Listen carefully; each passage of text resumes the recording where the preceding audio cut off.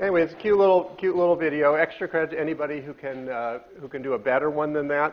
Send it to us, and we'll reward you handsomely for that.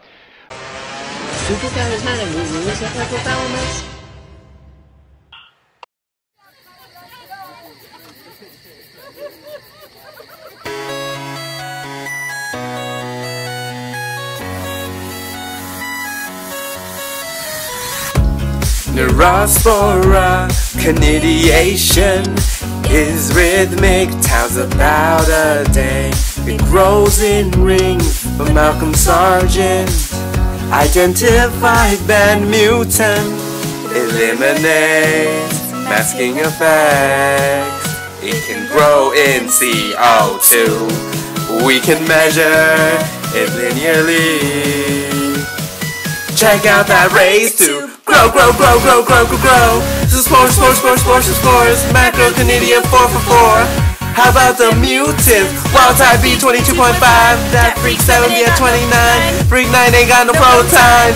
Time to test them genes. Luciferase. Reporter genes will save the day. Hooked up to promoters, yay. Measure expression. TFL. Eukaryotic cells. We know feedback loops so well. What the clock say? White collar 1 and white collar 2. From white collar complex they activate freak. Freak says stop. Binds FRH. Suddenly ZKs join in.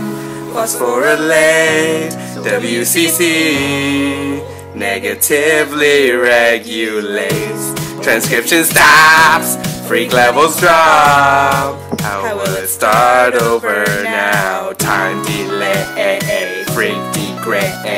Complex prefixes affected by temperature entrainment. How does this occur? Why complex 1 takes life, causes freak levels to rise. No dead zone, day or night.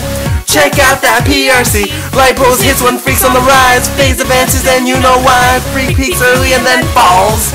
Negative feedback loop. Spores like to glow in the dark, but they also like the cold. Which one controls it more? Temperature trumps like that.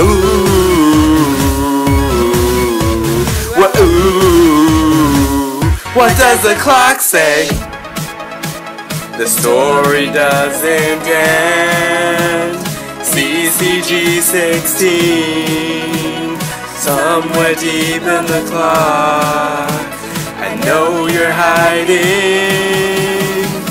What do?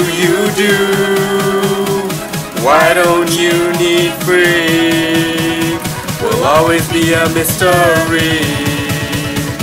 What's up with flow?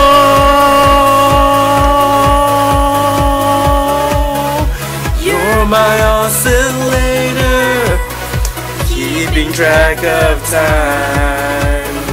What makes you tick?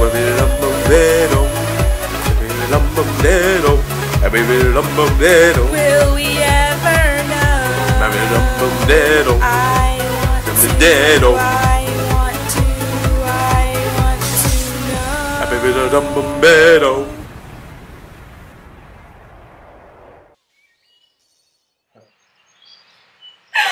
Oh god, I messed up at some point. Let's try it. Let's see if it looks okay. Okay.